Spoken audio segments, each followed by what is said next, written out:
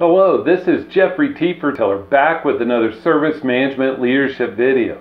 We thank you for joining us on this video and hope you'll look around at some of our other videos. Today's topic has to do with Remedy 9.1 and how do we create a known error ticket, whatever you want to call it, but known error within your Remedy. This is a very new functionality for Remedy. The older versions struggle with this, so most companies started using Jira or Quality Center for this, just to track our known errors or defects before we put them into production. Think how valuable that is for our release and deployment process, service validation and testing for us ITIL nerds, things like that. So this video is showing you how to put in known error in Remedy 9.1. We thank you for joining us on this video. Here we go.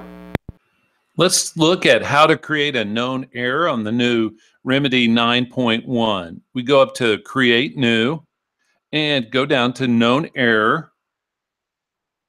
Sometimes it takes a little while. And so this known error is a great new feature for Remedy. It helps to consolidate some of the other tools like Jira or HP Quality Center that some companies use. But let's look at known error title. And so I'm going to just type in application XYZ will help if I didn't have the caps on. Application XYZ will not communicate with application ABC. And over here in the description, we'll just say test. So the impact and urgency looks right, and that is calculating our priority assigned the Calbro services, the default for the Remedy demos of all the old versions as well. And I do want to remind our viewers that this is a demo software, the Remedy 9.0, 9.1, and so it just has the default in there. Public access.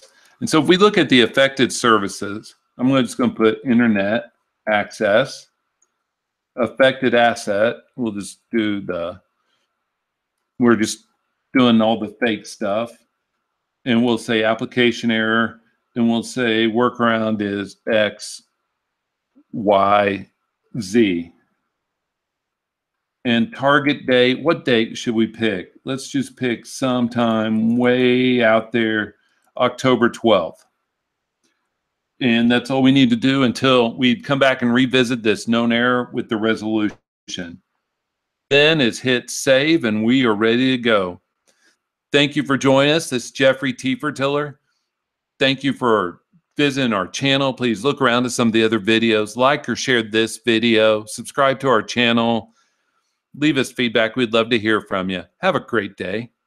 Bye.